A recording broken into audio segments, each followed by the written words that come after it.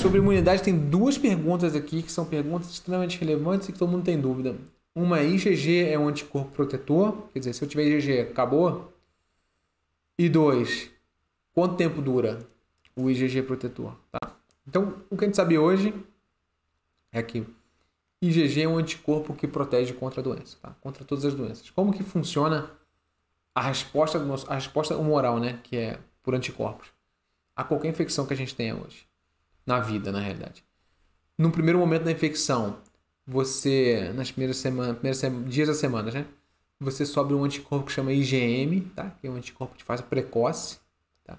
E à medida que teu corpo vai reconhecendo esse agente agressor, ele começa a produzir outros tipos de anticorpo. E aí a gente tem usado agora IgA, mas IgA mais de mucosa, né? E pulmão.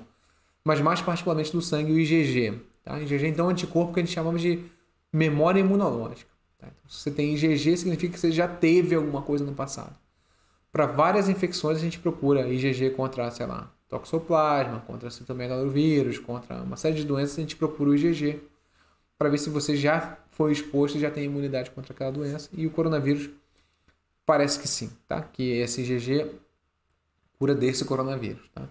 Existe uma dúvida se você pode se reinfectar ou não, porque vai que tem mutações, não tem mutações, uma outra cepa do vírus e tal, mas para essa infecção que você teve agora, o IgG significa que você está em fase de convalescência, que ficou para trás, e você possivelmente não está transmitindo mais, né?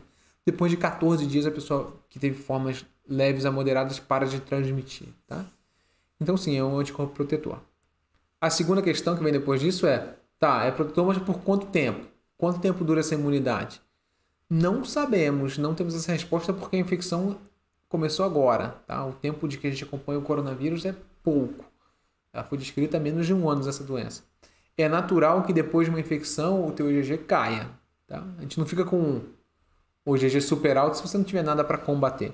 E isso não quer dizer necessariamente que você perdeu a imunidade, tá? Então, essa é uma pergunta em aberto. Quanto tempo dura a imunidade? Ninguém sabe ainda, tá?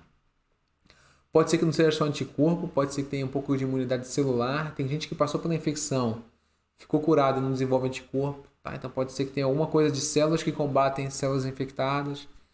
Então a gente está compreendendo isso, não temos uma resposta 100% completa a respeito disso, mas sabemos que mesmo que caia um anticorpo, pode ser que você tenha imunidade ainda, tá? Então essa é o que a gente sabe até agora, tá?